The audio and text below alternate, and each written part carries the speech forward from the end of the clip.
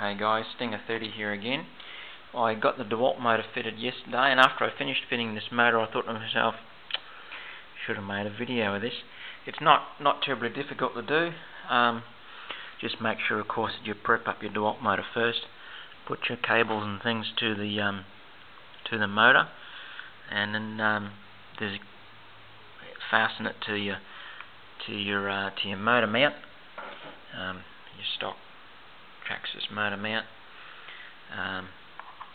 You just need to drill these holes out here just a little bit wider so you can get it to fit the width of the motor, and then once you've got that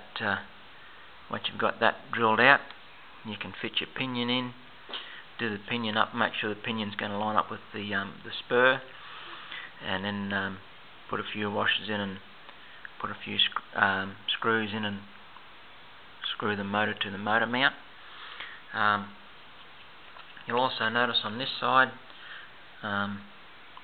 this is a dual motor mount, and I've actually covered the hole in. This is actually a spare motor mount, so I can go back to twin motors if I want to, but that's just not going to happen. I can if I want, because I've actually got a spare motor mount. So, but yeah, it's not hard to drop it all in. Just remove your transmission from your truck. That's not terribly difficult to do. Just remove the bottom skid plate, which is the one you can see here. Once you've got the skid plate out, just remove the screws from the CV joints underneath, and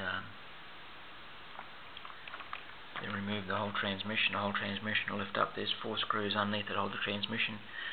Pull your transmission out, and then remove the motors, the twin motors, bolt this fella here in, and you're good to go.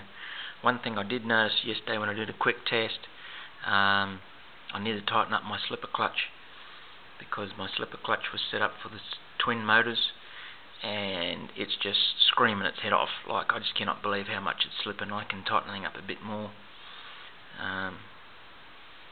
So the amount of torque that this motor produces is pretty impressive. So, alright, thanks guys.